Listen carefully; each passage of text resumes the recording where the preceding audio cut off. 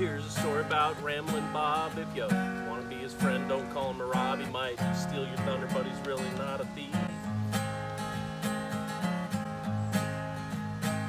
In fact, when it comes to grief, he gives like hell. He'll give you guff and crap, and well, he keeps on giving. It's really beyond belief. He's a generous guy, Ramblin Bob. Just the other day, Bob was holding court about lighting farts and building forts. He said, "Looky here, Robbie, it's done this way. Thing lit up like Notre Dame, and Bob yelled hell, and Robbie yelled mom, and one broke loose while the other broke in and saved the day."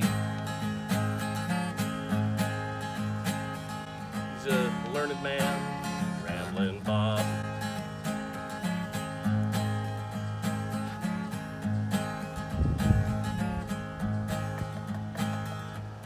When Bob gets feeling philosophic, run before he gets philanthropic, or he'll give you what for, why for, and how for all at the same time.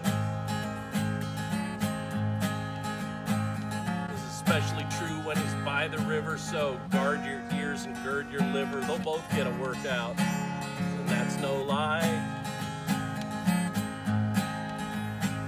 He's a Natalie, Ramblin Bob.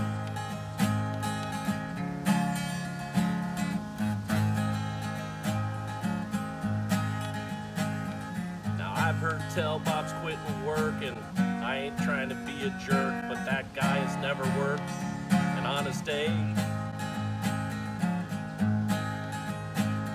He's got a knack for making word play, and we hope it always stays that way, or Joanne will surely make him pay.